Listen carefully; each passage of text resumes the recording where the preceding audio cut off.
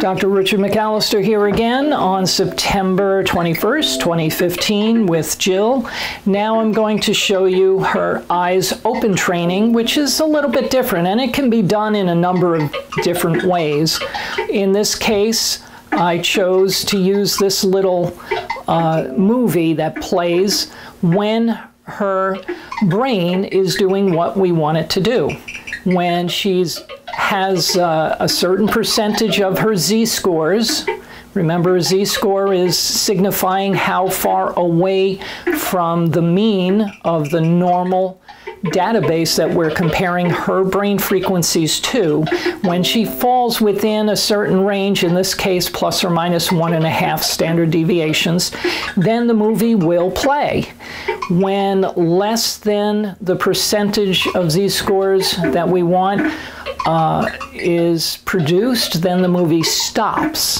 So let's say I want 80% of her z-scores to fall within that 1.5 plus or minus range. When she produces 80%, that movie plays.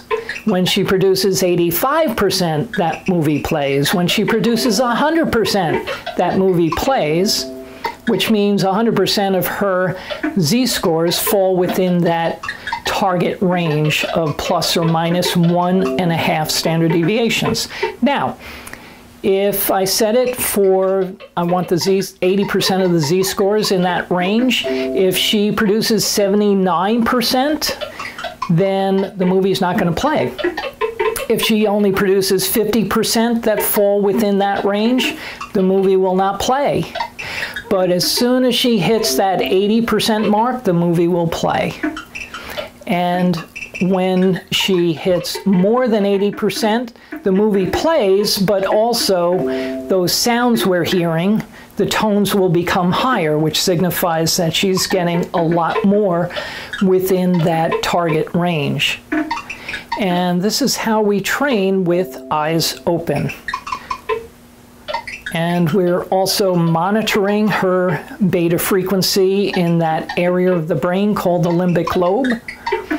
And it's color-coded so that we know when it's dark blue, we're like 3 standard deviations below the mean, below that normal database.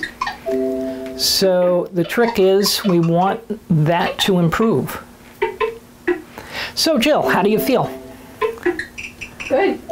Feeling good. Feeling relaxed, right? Yeah, very relaxed. Okay.